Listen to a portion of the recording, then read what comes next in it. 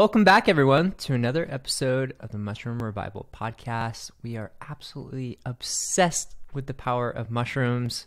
We are bridging the gap between you, our incredible listeners, and the beautiful, wonderful world of mushrooms. And we bring on guests and experts from all around the globe to geek out with us, shroom in to this wonderful world. And so strap in, tune in, and shroom in to another episode.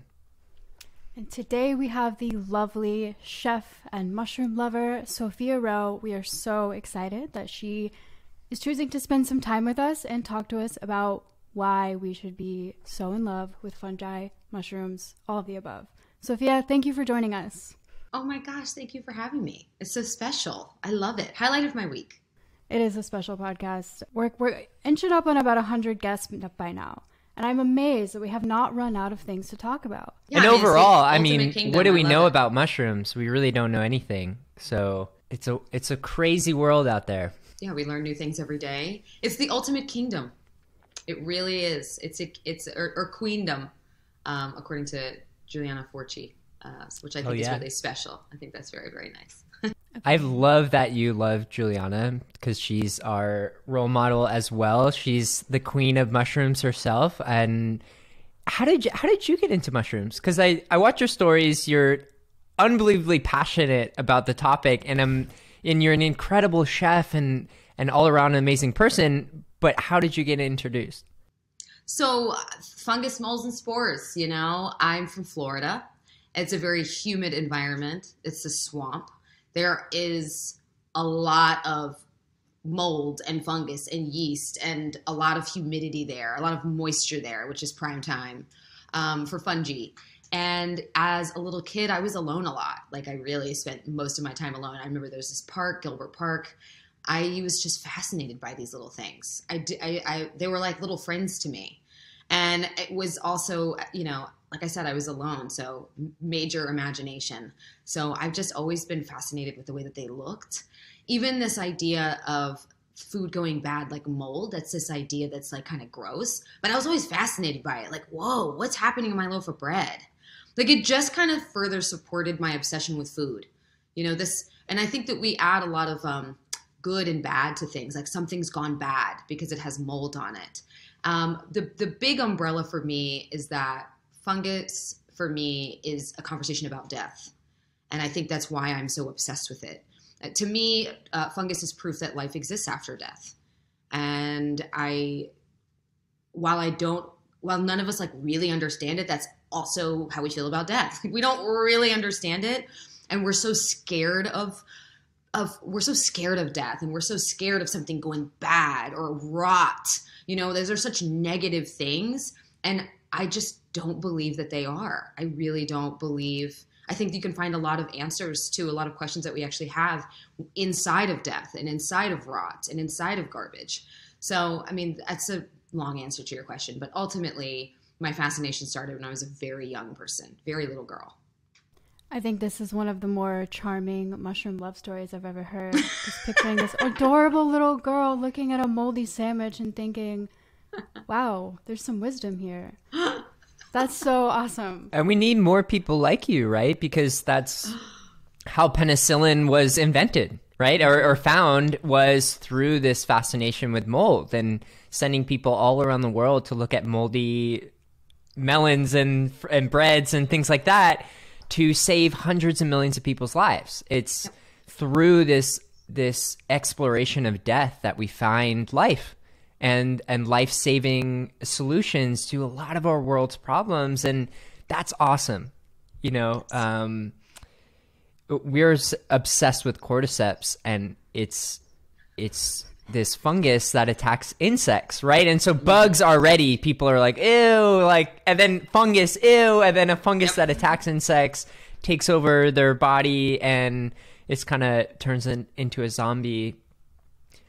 Is for most people this, what are you talking about? That is the grossest thing on the planet. But for us, it's like, that is so weird and cool. And that exists in nature. Like that, we shouldn't shy away, right, from what exists in nature. And most of the a lot of the most beautiful things in nature are ones that people shy away from, right? Absolutely. Absolutely. And I couldn't agree more. people like to think nature is sunshine rainbows, right? Mother Earth is all loving and beautiful, but there's this other aspect that a lot of people don't like to look at, which is with death, right? And it's the second most important day of our lives. I mean, yeah, that's wonderful. That's a great way of putting it. It really is. I think that people don't realize, if not for fungi, if not for these things, then the world there'd be dead stuff everywhere. So I think we need to start looking at, we just need to start looking at the symbols of fungi differently. I think we need to start looking at rot differently. And I feel like the same thing goes into play when we talk about race. I understand this is not that conversation, but like this idea that white is pure and black is dirty, right? Like we learned those kind of concepts pretty young. And I feel like fungus ties into that conversation about death. And when we're having these thoughts about death, it's so bad. Everything is so negative, and we need to start looking at fungi as a regenerative tool.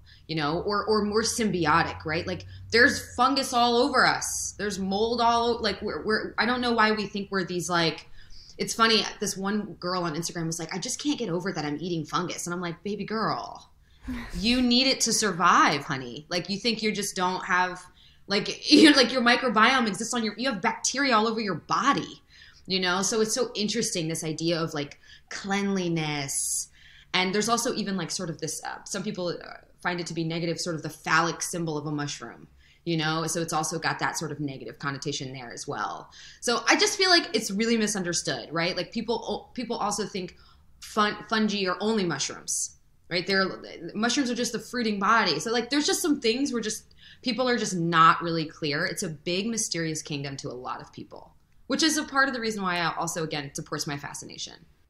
Thanks for making it sexy, with your platform. And seriously, it's so important to have those conversations and meet people where they're at and kind of bridge that gap and open people's minds up to, and it's more than the conversation around mushrooms and fungi, right? It weaves, it's intersectional with race and every single concept on the planet. It's all interconnected, right? And so the more that we have these conversations, it opens up other uncomfortable topics that we can talk about and make people say, oh, I never thought about it like that way, and yeah, actually that you are right, and I feel like mushrooms can be that building block. And we're starting to see it change in the US. Not every country around the world is mycophobic, right? China, for example, is 5,000 years of rich history of using mushrooms for food, functional ingredients, etc. But here in the US, we have to have more people like you, and having these conversations, making mushrooms sexy, using them in foods and cooking and in functional ingredients, building materials, XYZ, saying, wow, this queendom is awesome. And we can partner with these fungi, with these mushrooms, and do some cool stuff. Yes, we certainly can. I mean, we must. Like, I just feel like there's so much to learn. I want to be more like fungi every day, and I just think that there's this idea of connection too with fungus that I think we as humans don't feel like we are connected. And a lot of times, we're in our houses, we're doing our thing. I'm like, no, you are absolutely impacted by your surroundings. 1000%. And I always give that example. Like if you're at a red light and the light turns green and you don't go, that person behind you is going to honk. You have just impacted that person's day, right? Later on, when they're at home, they're going to remember in the scheme of their day, oh yeah, this person, they didn't go. I honked my horn. I did an action because of something that someone else did, right? We don't realize how interconnected that we really are. And that maybe even more has been exacerbated with the pandemic. I think we're really just becoming even more closed, even more like, I don't need other people. I'm not impacted by other things. And that is so not true. And we actually do need each other. It's like the primo thing that I think big umbrella thing we can learn from fungi. Like we really, really do need each other, and we all truly are connected. 1000%. Hey guys. If you love the show and want to continue getting tantalizing mushroom content such as this, please consider supporting us by going to mushroomrevival.com and purchasing one of our amazing mushroom products. This is how we keep the lights on. This is a total passion project. We do not offer any outside advertisers, and this has totally revolutionized our health. We want to spread the mushrooms far and wide in every corner possible. If you're listening to this, we will offer you a special coupon code that we're not offering anybody else. If you're listening to this, this is a little Easter egg that you just found. The coupon code is called PODTREAT, PODTREAT, all caps. No and spaces. to figure out how much you actually save, you got to figure it out. You got to open that Easter egg as well and put it into your cart to find out a special offering that only you will get. So when you go watch a movie, you get a bowl of popcorn, obviously. So when you listen to mushroom podcasts, you get a mushroom tincture pumping through your veins, pumping through your eardrums. You are a mushroom. Help the Mushroom Revival. We love you guys so much. Back to the show. I just read something really quick just before I came on, and the post said we need to change the phrase self-love to community love, right? And some people need self-love, right? But other people are confusing self-love with community love, and what they really need is that loving community, right? And they're trying so hard for self-love, but they end up isolating, and it makes the problem worse. So, yeah, that's a really good point. I mean, well, the point of self-love is so that you can then go back to the collective. And I talk about this all the time, like even when we're looking at indigenous cultures, you know, the whole idea of taking care of yourself isn't so that now you're just walking around as this solo individual unit of someone who's taking care of themselves. It's so that you can also better take care of the collective as a whole, right? It's the mycelium of it all, you know, like the undergut of it all is that we all are taking care of each other singularly so that we are a stronger unit together.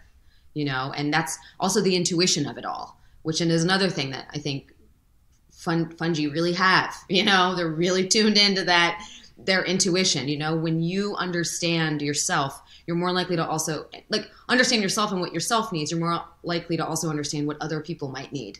You know, equity is at top of mind, you know, because you're putting that important for yourself. So again, I can't stress it enough. Like the conversation about mushrooms or fungi is so not linear.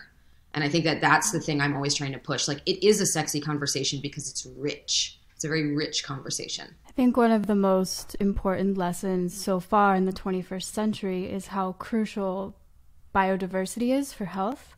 I mean, like your gut. Oh, you know, we're not alone. More of our weight is bacterial. It's not even us. It's not our DNA. Yet, if we didn't have that, we would be dead in the water. And that's true for everything, like the health of our ear cavities and our mouths and our teeth. And like, it's just infinite. Like microbiologists are continuing to find out the more diversity, the better. It's checks and balances. And this is, I kind of learned this convoluted from cultivating mushrooms because as a cultivator, you're trying to isolate, right? You need to get that strain of mushroom on a petri plate and nothing else. That you have to eliminate the competitors. And that works, right? Like we can grow some of these mushrooms, but most of the mushrooms you see, we have no freaking idea how to grow. We cannot take that from Mother Nature and put it into our own conditions and propagate. We just can't do it. And it's probably because, I mean, it's definitely because of the complexities there. There's relationships with the trees and the bugs and the plants. And we are so far behind from understanding how the hell you get an amanita mushroom to fruit, for example. And like how that affects its chemistry. Yep. Temperature, I mean, air quality. There's just so many factors. And again, I think that goes into this idea when we're looking at ourselves and really understanding, like, I want to be like that. Like, I want to be not able to be replicated. like I want to, you know what I'm saying? Like, I want to be, so I guess it's like, it's really, I guess my fascination for mushrooms, it's big umbrella because it's really childlike. you know? And I think that's another thing that us as adults, we need to remember to be, you know. I really want to change the world one day. And I say it all the time. Like, I don't believe you can do that without being tapped into your imagination. And at this point in 2021, to be revolutionary, you have to be tapped into your imagination. And I just, like, what an incredible thing for there to just be something that is just impossible to be replicated. We're humans. We're these smart, able people, and we can't do it. Like, I am fascinated by that idea of just nature. It just does what the heck it wants to do. And that is the most, that triggers my imagination like nothing else. Like, wow, just completely feral, completely unbound, you know, completely, and nature feels worthy of that, right? And nature will show up and show out. This is what I'm doing. I'm growing this today. I don't care if you don't understand. Oh, you didn't want it to rain? So what? Like, it's amazing. I just think it's amazing. How has your own experiments with, I see you getting a bunch of mushroom kits and growing your own mushrooms. How has that experience been? I mean, great. I don't know if I just have really good house or if I'm just, I don't know what's happening, but for a while I was a full-blown mushroom farmer in this house. Like, I had mushrooms growing everywhere. So I think it's a fun experience for me because as a chef, I eat a lot of mushrooms. So while we can have massive conversations about like all kinds of fungi and all kinds of different varietals of all kinds of different things, I'm really obsessed with mold, to be honest. Mold is probably, I don't know if I should say that if I disappoint people, but of all of the things in kingdoms, like, I'm a big mold person. But I eat mushrooms almost every day. So growing them in my own house was also just kind of like saving me some money. Mm-hmm. Do you have a favorite to grow and or eat? I'm really in an oyster mushroom kick right now. They grow really, really well in my house. And some of my favorites for a quick saute. So that's, yeah, I love chanterelles. I don't know. If I'm going to make something for someone and I'm like, okay, we're going to show out, it's going to be a morel moment. We're using morels. We're really going there. But there's really no bad mushroom. I don't, and I'll eat them raw. Like, I don't have feelings about raw, cooked. As a chef, I'll eat them however. Like, I'm like a roulade, whatever you want. Like, it's, for people that don't like mushrooms, I always just say, oh, it's just because I've never made them for you. It's fine. I'll help you. Going back to the mold, is it just because that was the first kind of fungus that caught your attention and it's maybe like a meditative practice for you, just contemplating death and decay and reversing that identity of it? Or is it totally something else? Is it just the cool green colors or something like that? Or I think so. You know, like, the food stylist in me vibes really just appreciates the look of it. But I also just, I don't know. I always go back to this, like, what is something that's gone bad? What is that? Why has it gone bad? Gone bad for who? Like, it's not gone bad for the mold. Yeah. You know? So I always go back to that. I'm like, oh yeah, the bread is bad. Is it bad? It looks perfectly good bread for the mold. Like, this is perfect. It goes back to my fascination with fungi is bigger. My fascination with garbage, trash. I love trash. You know, I love garbage. I love, my favorite thing, like, I get flowers, you know, my favorite thing is to just let them sit and just die and just leave them there. You know, I think death is really a beautiful, beautiful thing that we have to start repurposing and reframing. I'm not saying that as humans we aren't sad and there's not sorrow. Absolutely. But nature is showing us in front of our eyes that something happens after you die that can be amazing and remarkable and special. And I don't know. It's just something about mold. I don't know. Something about that whole bad word. I don't know. It's interesting to me. Have you seen the TED Talk about the mushroom death suit, the burial suit? Yeah. Yes.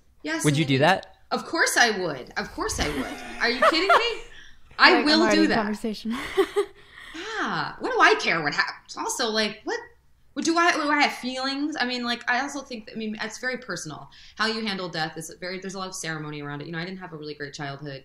So, you know, I'm not connected with my family. So I actually don't really have feelings about my body after I die. And so that sort of dedicating my body to science is something I am 100%. I absolutely will do. It's so important to me. And to help those who are alive still. And also too, like, I don't know, fungi makes me feel so differently about this idea of even being alive. Like, who's to say I'm actually dead when I'm dead? You know, I'm alive to something, you know? So I don't know. Again, this is my fascination with that life and death conversation is really wrapped up in mushroom and fungus. And I think we can geek out, like, you know, Tremella, you know, fusiformis. That's my favorite mushroom. I love jelly mushrooms. Oh, it's my favorite. I love them. We can geek out hard. But, like, I do think that in an effort to make this sexy and to get just the lay person, a regular person excited about mushrooms, you got to make the conversation bigger. And so too clinical is a little like, oh, I already feel weird about mushrooms. Don't go too clinical. So I don't like to go that clinical, even though I can, because I just want people to be excited about growing things. You know, I get tagged in, at this point, hundreds of people buying their own mushroom kits because I'm recommending them. And that's awesome. That is just, I mean, I get emotional thinking about it. It's just the most remarkable thing for people to really be like, wow, look at what I'm growing. And you see their pride in it. They're so excited about it and trying it out. And I don't like mushrooms, but my mom does. And look, I made these. And kids love it. Oh, yeah. Oh my God. Yeah. Right? They love it. They get so excited about it. And so I keep it there and then put in little tidbits here and there about how magical this really is. You made a comment earlier that one day you hope to change the world. And there's this awesome scene. I don't know if you've seen it, the movie Soul, where he basically gets this jazz gig and they're outside afterwards and he's like, wow, I've dreamed about getting that gig and now it doesn't really feel that special. And the woman says to him, well, there's a story of two fish and one fish says, I'm looking for the ocean. And the other fish says, well, you're in it. And he's like, no, this is water. I'm looking for the ocean.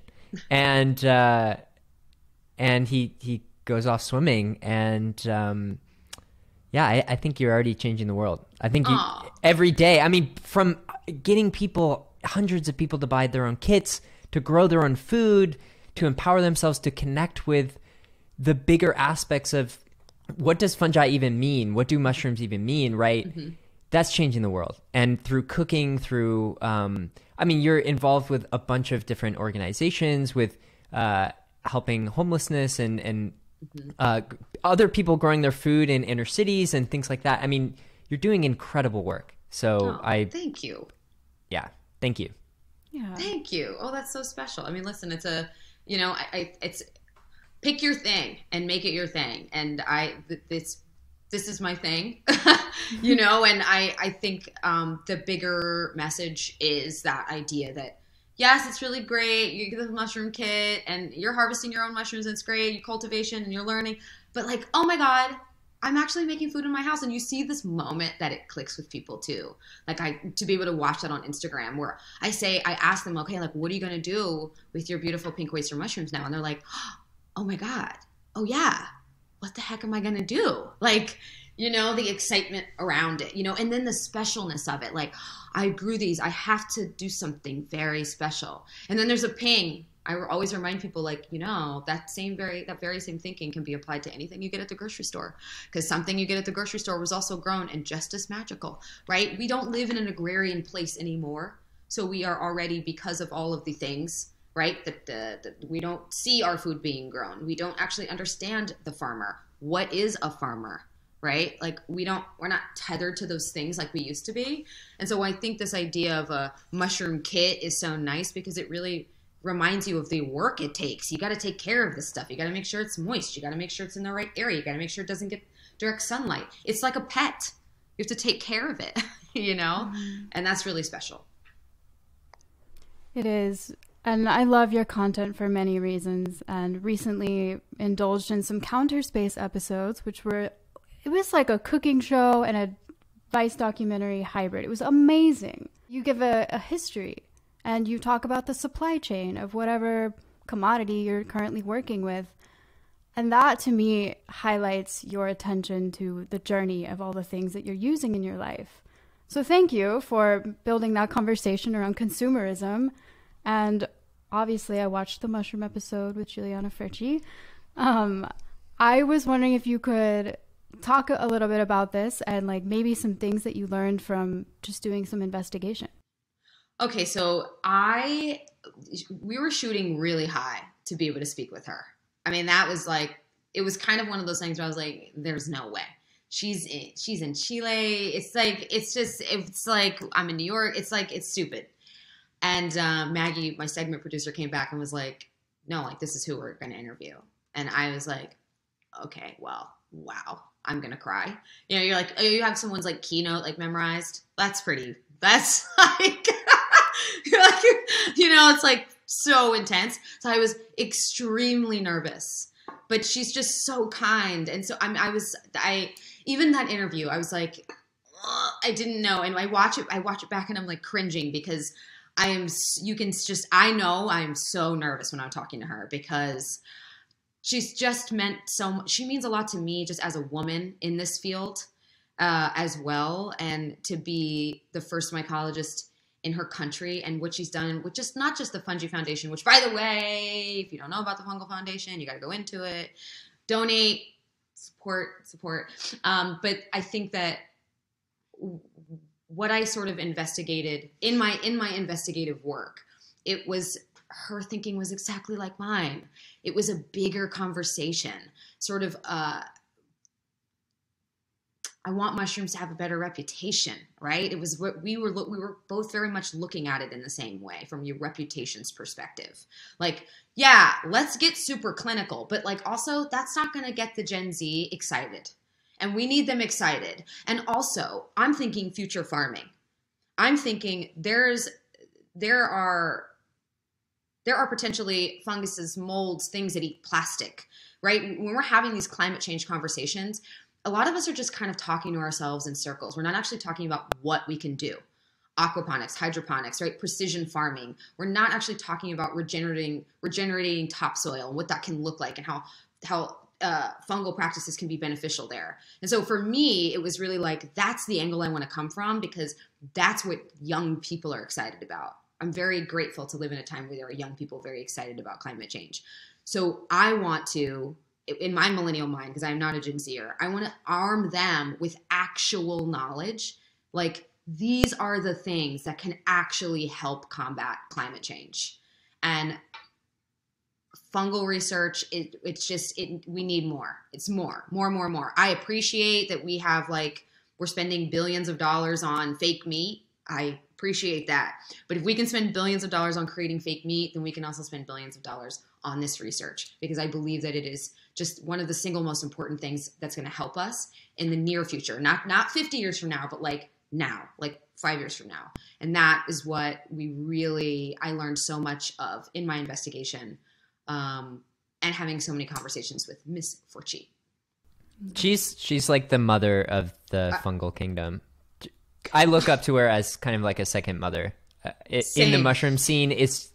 She just holds people in this really beautiful way and welcomes everyone. No ego, no like nothing. It's just all for the love of fungi, all for the love of people loving fungi, and all about making mushroom sexy, accessible, and relatable, and empowering fungi, right? So that it's amazing. And I would have to mimic what you're saying of, Paul Stamets is a good influencer for a lot of people just getting into mushrooms, and it's starting to change. More and more people are starting to become that influencer like Juliana. And when I was coming into the scene, it was, mushrooms can degrade oil. They can degrade plastic. They can become this protein-rich food. They can hold 70% of carbon in our soils. They can, and it went on and on and on and on. And I'm still on a daily basis like, wait, what? Fungi can do that?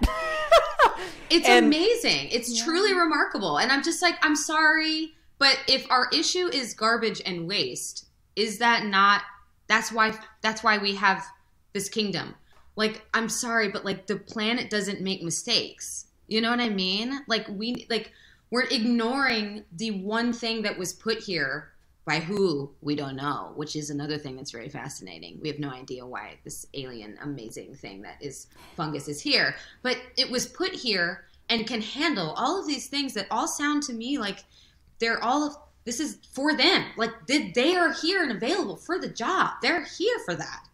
So like, let's do it. They're ready, you know? I don't know. And that was the thing I spoke with her a lot, just sort of how she's like she said something to me, like a lot of the things that are problems don't have to be problems. We have the solutions here, you know? And I'm like, yeah, like even for me in hunger, I don't believe hunger should have to be a problem. It really does not have to be a problem. You know, we just have to go about looking at it differently, you know? And so, yes. Fungi have a lot of the solutions because they're so resilient, right? And they pop up in every nook and cranny of the earth and possibly beyond, right? In other solar systems and things like that. But we find them in Antarctica, you know, in the ice. They're just hanging out in the ice. And, you know, underneath the Pacific Ocean, there's dozens and dozens of different fungi, you know, in our mouths, on our skin. They're in Chernobyl only consuming radioactive waste. I mean, they pop up in every single way, and they've been even thrown out of a space station and survived the vacuum of space for 6 months, brought back on board. They're fine.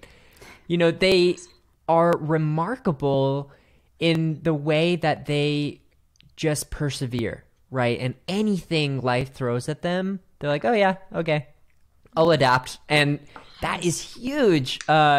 I was in a talk yesterday all about adaptogens, and you know, it's funny the way we use fungi and the way we look up to fungi and the way we learn so much is the way that they can adapt, right, to these extreme environments. And they're like, yeah, whatever, this is cool. I'm hanging out in a lava pit, you know, like, and I'm chewing on plastic.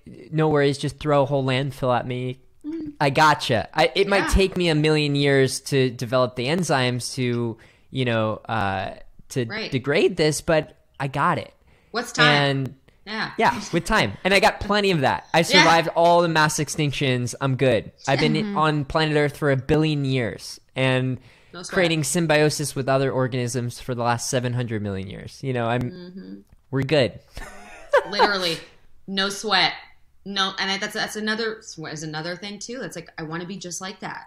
We can learn so much from them. This like, what is time? You know, and I say it all, and I always say it. Listen, time is very real when you're baking a cake. I don't want to I'm not trying to, I don't want to go super space. We can, however, but I just mean like this idea of rushing, and again, the dead, alive, good, bad. What? You know, what does that really mean? Being alive. What does that mean? You know, and I just feel like if I'm live enough for fungus, then like I'm alive. You know, so the sort of magic for me has to be this idea of resilience.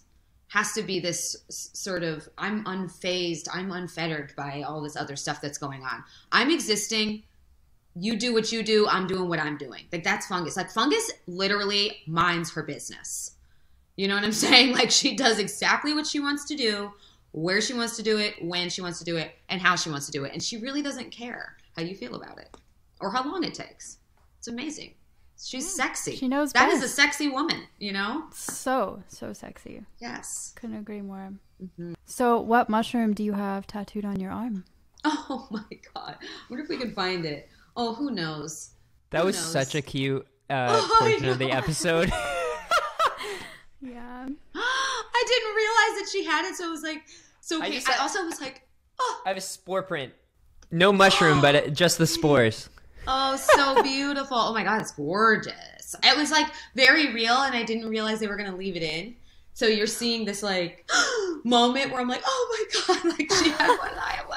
It was like this thing, and you know, it was a very sweet thing. And now we WhatsApp. Oh, Oh, So that's like awesome. me and Juliana on WhatsApp, it's like the cutest thing. She's just like, oh, like here's this amazing this puffball thinking of you. Aw. It's so cute. Oh my Like, oh my God. God. I know. We have like a very sweet thing. And I also think now too, it's like thinking I have a really wonderful friend and she's like, come to Chile. And I'm like, oh my God, the pandemic, but I'll be there. I'm literally coming. So if I show up at your door, like, but I also think too, another really fascinating thing for me, to segue a little bit, especially since I want to talk about my favorite mushrooms, like white jelly mushrooms. I love jelly fungi so much. But it's multiple uses, so many uses, different from when they're dry. You see a lot of skincare starting to understand white jelly mushrooms and the benefits there, which I think is really, really nice. Their ability to hold water. I think scientifically we need to figure that out. That's a very fascinating thing to me. I'm really, really into this future of like the jelly mushroom. How do you feel about jelly mushrooms? Are you a jelly mushroom fan? Oh, That's your favorite mushroom, right? That's one of my favorites, tremella. It is. Oh, I love that you're saying this. It's truly my favorite. It's really my favorite species. Oh, I love them. We actually have it in our daily 10 tincture, which we're going to send you. It's one of our mushrooms that we work with. And what's cool is that you were talking about, the whole isolating a single fungus to grow, right? Yes, and yes. tremella is two different types of fungi coming together. And so it took so long to figure out how to grow it. And then a farmer was like, we have to combine these two different fungi and able to grow this mushroom. And that's just fascinating of I know. just, instead of this monoculture, it's permaculture. It's coming together. It's multiple species in symbiosis, which is incredible. So tremella is awesome. Yeah. It's my favorite. I love that you love. I assumed so, but when we're thinking about my favorite, I'm like, oh, that's. And a lot of people don't realize too. Very, very edible. Soups, vegetables, all So, which is also great. Very multi-use as well. I love jellies, especially cat's tongue. I don't know if you found this one. Do you remember? I haven't found. It's so weird. But what It a is- funky looking one. Let's Oh get a my! It picture is up. so fun to touch. Yeah. It literally feels like a cat's tongue, like inflated with Whoa, pudding. yes. It's What a funny It has one. all these little like hairs on Yep. it. Oh my god! It even looks like a tongue. It's really awesome. Oh my another gosh. one It does. is wood ear, which Yep. feels like an ear. Yep. Even looks like it a lot of times, and it's such an incredible dish in Delicious. vinegar. Oh my god, I'm obsessed with vinegar soaked wood ear. That is one of my favorite dishes of all time. And going back to texture, it's this trend right now I'm seeing on TikTok of just like boinging mushrooms. What? I don't know if you. Oh, or the pat, and like they pat on them, and like it's a little suggestive and very sexual, and I'm very down. I'm very supportive. I love it. I love it. Or the I saw one video talking about wood ear. I saw one where there's like the water driplets, where like there's water droplets, and the guy's like hitting it, and it's the water, and you're like, what am I watching? Yeah, you feel like weirdly guilty about watching it. Yes, you're like, this is definitely, is this PG? Is it? I know it's just a mushroom, but is it? Speaking of wood ear, though, if you're in New York, you can always get them from Italy. You can always get them. They are always there if you want some. And all the vinegar soaked wood ears that you can possibly imagine over there at Italy on 27th Street and Broadway. So, Awesome. if anyone's wondering. Going back to cooking, because most people say a lot of people in the US say they don't like mushrooms. And I think what you said is because I haven't cooked them for you yet, right? And I think people just don't know how to cook them, or they're eating the wrong mushroom, right? I'm not really a fan of button mushrooms or portobellos. For the most part, they have to be cooked the right way. There's other mushrooms that you can maybe mess up a little bit, and it's a little more lenient, right? But button mushrooms is really easy to mess up. So for people at home that maybe are new to mushrooms or new to cooking mushrooms, the pandemic really turn the gear up on home cooking. So what would you recommend for people to start? What is a good mushroom to start with, and maybe a good recipe of how to cook mushrooms? Okay, so first things first, I think it's an accessible conversation, right? Like I always start with what's most accessible. Like a white button mushroom is going to be your most accessible mushroom. They're going to be, most of the time, you're going to be everywhere. So I think it's important to take stock in what exactly texture and taste you are looking for, you know? And so what do you imagine a mushroom to taste like? Or why do you think you don't like it? Is it soggy when you've had it? And so that's why. So you're looking for some crunch, right? That's going to be, you can able to get that on stovetop. You can able to get that when you roast. I think it's about right temperature. I also think that when we get mushrooms home, I see people do crazy things like wash them in water, like submerge them in water. Please don't do that. Don't do that. Why would you do that? Don't do that. No, just wipe them down. Just give them a little wipe.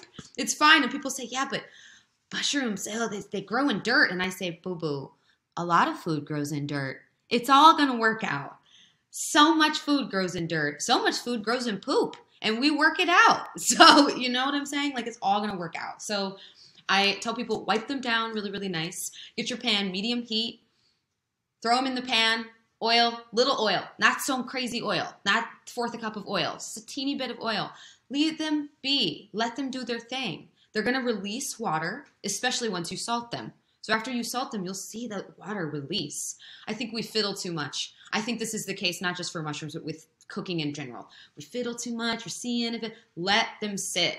Let them sit. I actually have a few videos coming out on the particulars of a perfect sauteed mushroom. And the number one most important rule is to let them cook.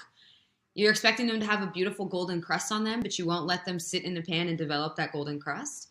You've got to let them get nice and golden crust. You can get that with so many mushrooms, like oyster mushrooms, maybe not enoki mushrooms. I see people using enokis a lot. Enokis are really good in soups. I love steamed enoki.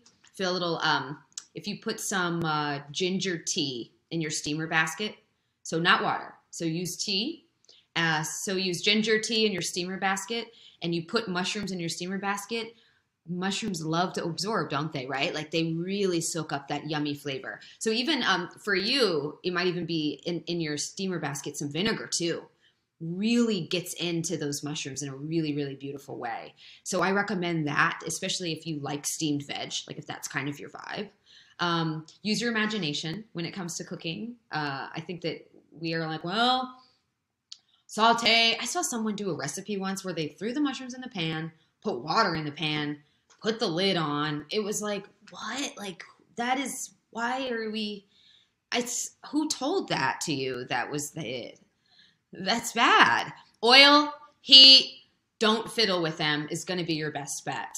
I think portobellos, I think, are advanced just because if you don't do them right, they're kind of terrible.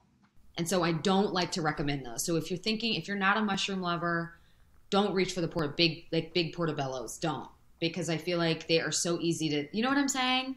Like if they're not done right, they're really bad. It's like eggplant. It's like eggplant. Oh, or artichokes. Yes. If it's not right, it's bad. So, you know what I'm saying? I just feel like I don't understand that it's so simple. Oil, mushrooms, saute pan, roast in the oven. It's going to be delicious every single time. Now, advanced dehydration, come through. We love some dehydration.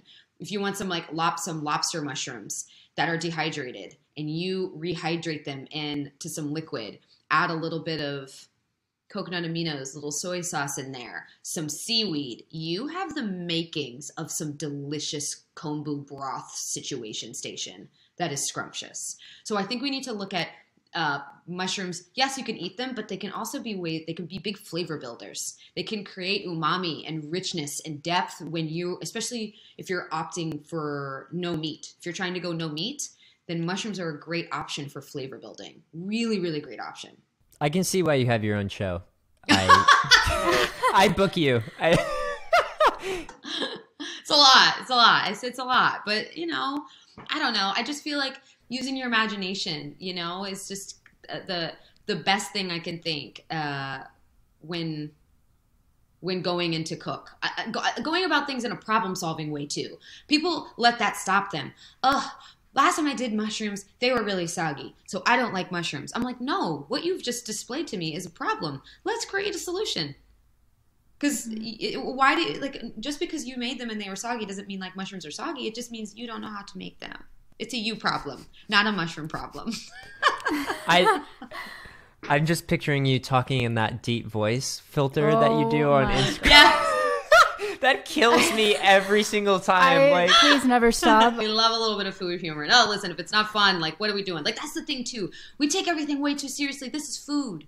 You know what I'm saying? Like, when we have it, we're so lucky to have it. So let's, like, have fun with it and make it fun. Mm-hmm. It's like also, too, this, you know what tisane, right? You know what a tisane is, right? Say it again. It's okay. A tisane. Tisane. So, a tea has tea leaves in it.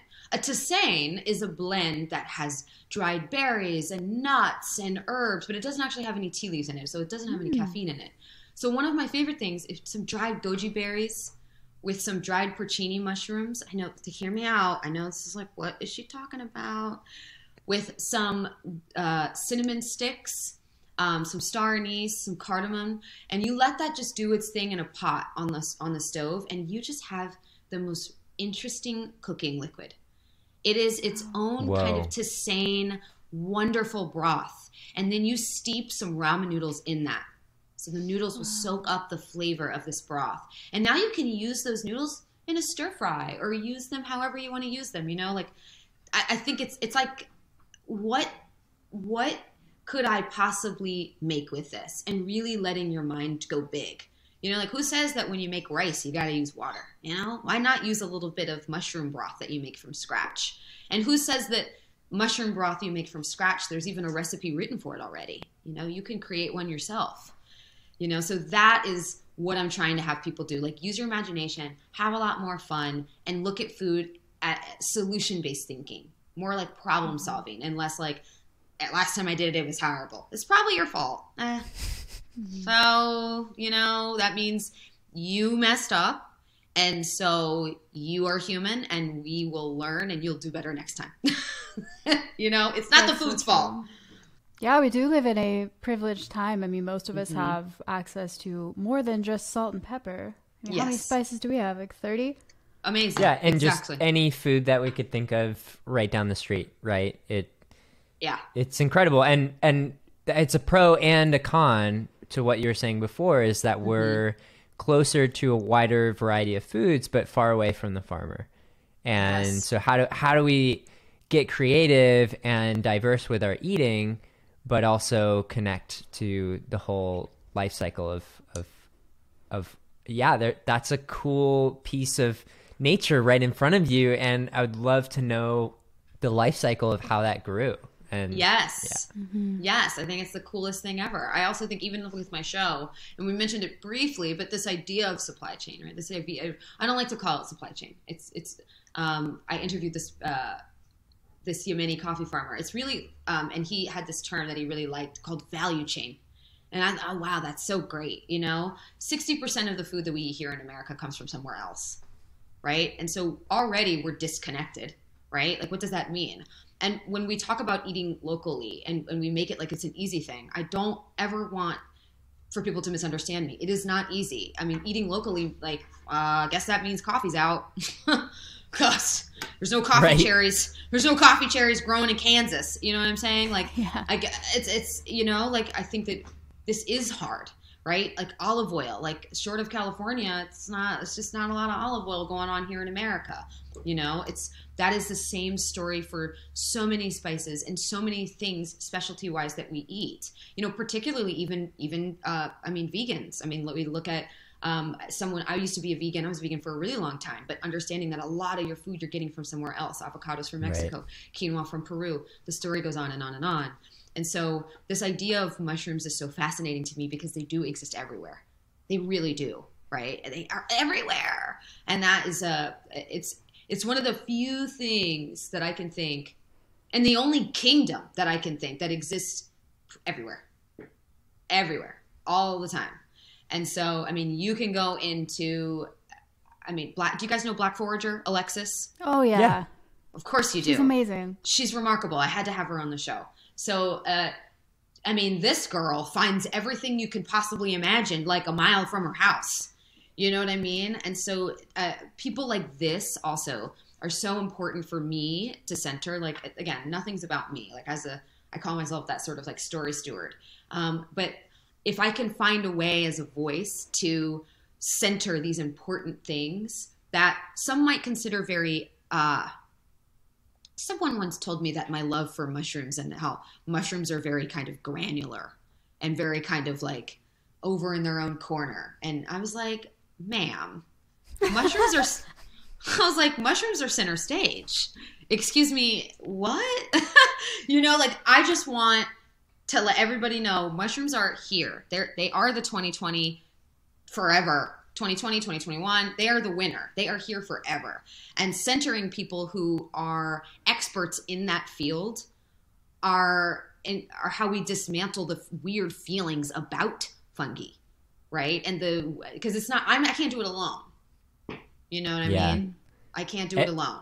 And most of the time, those people that have those weird feelings are eating a piece of bread or, you know, drinking beer. You know, the yeast is just in everything that they eat, let alone they share over 50% of their DNA with fungi, and they have probably hundreds or if not thousands of different species of fungi in or on their body.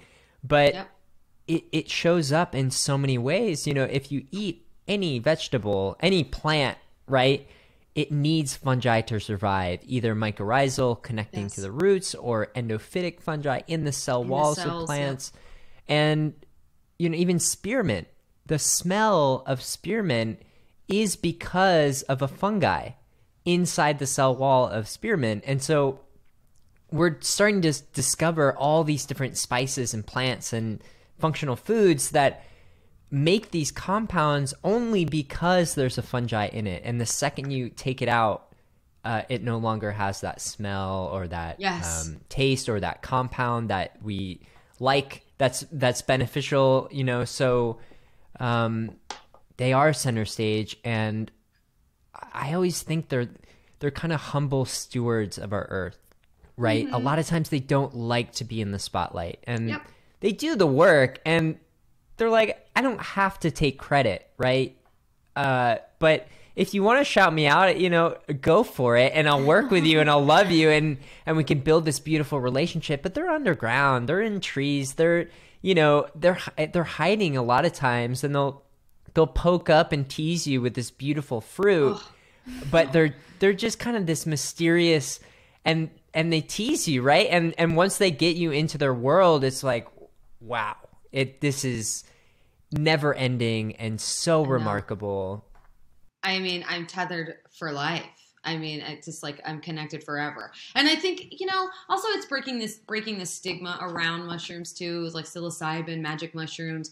Like, by the way, I'm from Florida. We've had an incredible relationship with magic mushrooms. Me and Golden Teachers, we went through a hat. We had a whole vibe in my early 20s. We had a really like tight relationship. But it's also like, I just want people to know, like, that's a thing if you want it to be a thing. Like, microdosing, like, let's hang out there if you want to hang out there. If not, like, let's just have life and death conversation. If not, let's just, like, grow our own food, right? Like, what is your vibe here? Like, we can find something that is going to support the support of fungi, right? You just let me know what your situation is, right? There's a story for everybody, you know. I think psilocybin is a very important conversation, hugely important, and that research is something that I am heavily invested in, even monetarily, fiscally invested in, because I do believe in the power of fungi in every single way, but most notably for humans, I believe in that power, whether we're talking about climate change or biologically, or our mind, mentally, etc. But I do want to. I have to have that conversation because there are so many people that are like, ooh, psilocybin, ooh, that's weird. You know, like they have weird feelings about it. And I'm like, okay, but chicken of the woods, yum, you know, like, you know, like, Yeah, shiitake. Back to that, we can grow them on a log. Like, right? Like, I mean, I think it was ancient civilizations, or they found. I mean, I think they found that one of the oldest bodies, skeletons. Excuse me. That's Red lady? the red lady. Yeah. Yes. Yeah. Yes. Thank you. Yes. Yes. On the teeth. Spores on the teeth. And so, okay. I mean, that's pretty alien-like. Like, that's amazing. And sometimes that conversation really gets people into it. Sometimes I'm speaking about fungi and I meet someone else who's like really geeked out on the alien vibes, like spores on the teeth. Whoa, that's amazing. Like, from another planet. And then other times I'm just speaking to a mom that has hungry kids and she's just trying to get her kids to eat mushrooms. You know what I mean? So it just runs the gamut. It just depends. At the end of it all, I am a chef. So cooking, mushrooms, that's bread and butter for me. Thank you for shape-shifting for people. That's productive. And you have a pretty decent following and you're using that platform. Thank you from us, from the mushrooms, for doing that. It's making a difference. I have friends who follow you and like sent me something that you posted and they were like, you've been saying mushrooms are cool, but they really are. They really, really are. And I don't feel like it's like a sellout or anything, you know, like season 2, we're going to talk more. There's going to be more. And you know what? So you guys want to know something very funny? I had to really push for that mushroom episode. Really? I had to push for it. It was not easy because a lot of them are sort of focused around the country, right? And it was like, if we don't do this mushroom episode, I can't do, like, it won't, I have to do it. And of course it ended up being like one of everyone's like sort of favorite episodes. And also was probably the only episode that really inspired people to grow kits, small hold, right? Like just, so many great mushroom stories and really got people super active and super excited. So my goal is to get people just as excited. We're in America domestically, we're going into like more humid weather. Come through. Like, I'm ready. Like, I want to see more mushroom excitement. So stay tuned. Okay, so the last question is, if mushrooms had the microphone, it could say one thing to the whole human race, what do you think they would say? Okay, relax. You're worthy of ease, just like we are. And remember, you need your neighbor more than you think you do. That's what I would say. Yeah, that's what they would say, I think. Yeah, very, and some kind of Morgan Freeman voice. Of course. Some kind of like, wouldn't be the same without it. No, it's some kind of voice of God from the small flower of this mushroom with this big booming kind of, James Earl Jones voice, like Darth Vader. Could you imagine? Maybe that, like a Darth Vader voice, like this enoki mushroom. I think so. Oh man, big voice, little thing. Where can people follow your work? Yeah, I'm sure there's a million places, but any main places that people can catch up with you and see your recipes, see your show? Yeah, well, they can watch my show on Vice. Every Saturday is a new episode. There's lots of episodes, 24 of them. So every Saturday you can watch a new one.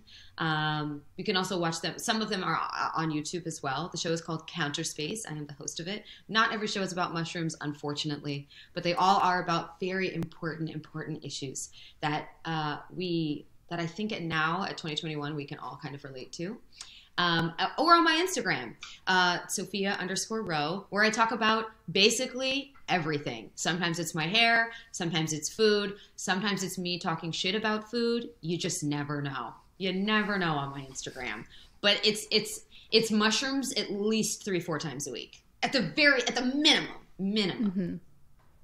Everything will be in the show notes. Sophia, thank you so much for coming on the show. We had a great time, and keep up the amazing work. Keep changing the world. And thanks everyone for tuning in and streaming in wherever you are in the world. We love you so much. Sending a big virtual hug wherever you're tuning in from, whether you're watching or just listening. We love you so much. And please also, you keep having that childlike curiosity about mushrooms and fungi and everything natural and beautiful about this world, head over to our site, mushroomrevival.com. A ton of blogs, ton of podcasts, whole line of functional mushroom products. And as always, much love, and may the spores be with you. I love it. You guys are the best. You're the best. The best. May the spores be with you. That's what my little Darth hit. I had to get in there with a little Darth humor.